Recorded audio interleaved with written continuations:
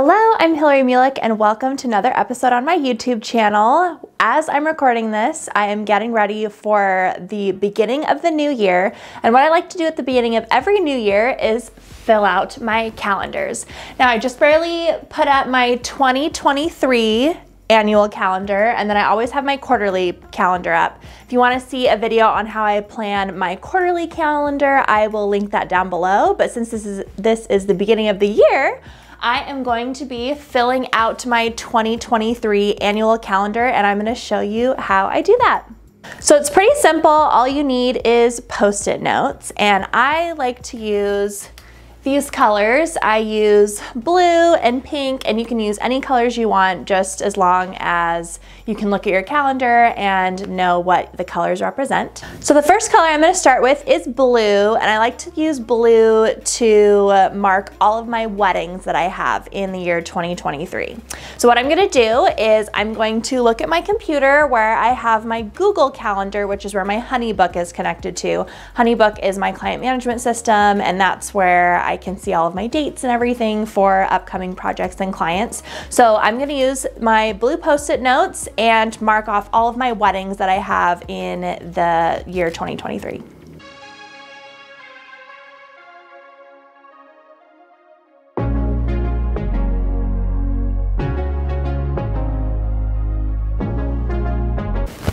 All right, so I have marked off my weddings on my calendar. Now what I'm gonna do is I am gonna go through and write on the Post-it notes what those weddings are. So you can either do location or couple or just some way that when you're looking at the whole year, it'll help you know where those weddings are and who they're for. And then I also put a couple of my rehearsal dinner dates up there as well, because those kind of go with the wedding. So I'm going to be marking which ones are weddings and which ones are rehearsal dinner dates. Okay, so I've gone through and I've marked on the Post-it notes where all of those weddings are going to be located and whether those dates are weddings or rehearsal dinners. I also shoot a lot of destination weddings, so I kind of like to see where my weddings throughout the year are going to be located. So if I need to be traveling for weddings, I can see at a glance where that's going to be, what travel dates I need to block out, and that kind of stuff. So the next color I'm going to be using is pink, and pink is what I'm going to use to block off all of my personal time throughout the year. So this is any trips that we have planned, vacation time that we want off. We're going to be moving this upcoming year, so I want to make sure I block off time for that. Any birthdays or just any dates that I don't want to be working, I am going to block off with pink.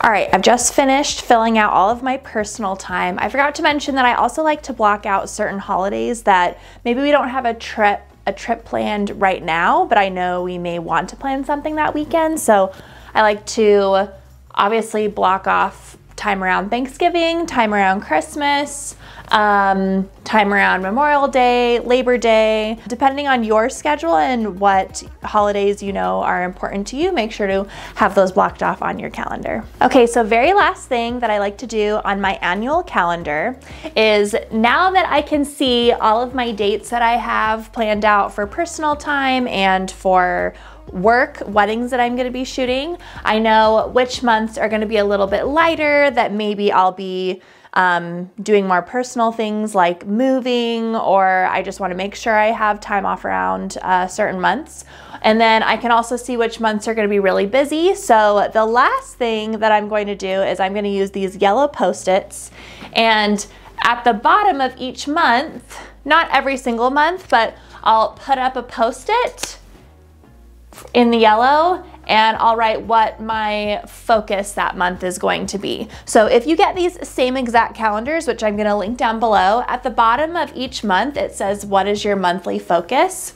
And so some of these months are just going to be surviving wedding season, or you know, I'm gonna be vacationing a lot of this month or something like that. So that might be more what I'd focus on those months, but some of these months are a great time to be able to get some big projects done in my business, like redoing a website, or if you have another just big project or styled shoot that you want to be planning, you can look at your calendar as a whole and see, okay, I know for sure I don't want to be planning a big project during some of these months, maybe some of these spring months, because they are chock full of weddings and I might just be really busy with weddings. But maybe like my October for right now is pretty available, so maybe that would be a good time to plan a good project or plan something for my business.